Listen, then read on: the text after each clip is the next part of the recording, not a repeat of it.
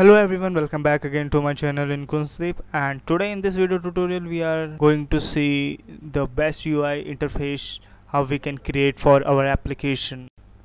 This series is basically for to the UI concept, how we can create application with the best user interface. Basically when we are moved to our industrial side of the developer section, so you have might be observed that there are also need of the designer who can give them a best user interface by which their user can attract at the first impression of the application. The concept of user interface is nothing but to provide a fast performance, to provide a quick and easy to use, and to provide a battery life, that is it can't be drain the battery early, and to provide a less memory use in the system, and the main thing is that it will be fit with the screen size of the system or the mobile we are going to use. So this is the first video of this application UI design series.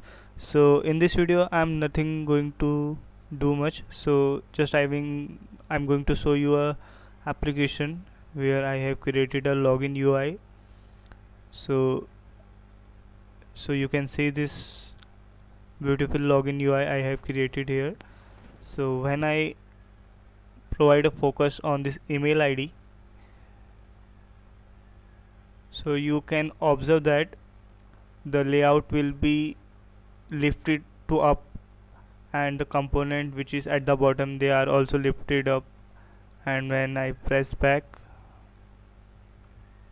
to hide the keyboard, so the layout again lift to the bottom, and many other things I have also provided here, like the scroll view. Just wait a minute.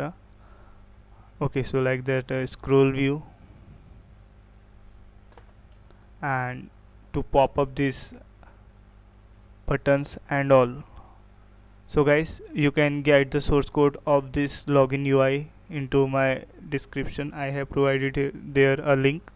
Okay, so this UI is looks pretty, but it is very heavy and it's load on my processor.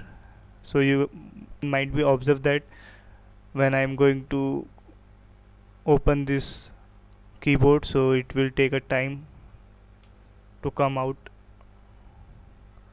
So that's why I want to tell you that we are going to work on this UI, how we can create a fast reliability user interface in the Android.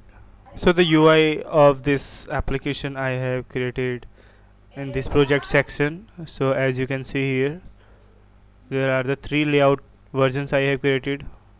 One is for all, then is the version 19, that is for the KitKat, then the version 21, sorry. Okay, so I have provided this link into my description, so you can get it the source code from there. So guys, that's for today, and we will continue into the next lecture, and I hope you like this video. Please subscribe my channel and don't forget share. If you have any query regard this and any other videos which I have uploaded, so you can comment me on the comment box and directly can me email. And if you have any other requirement also, which types of the application you want to design, and any error have occur on your application, so you can contact me.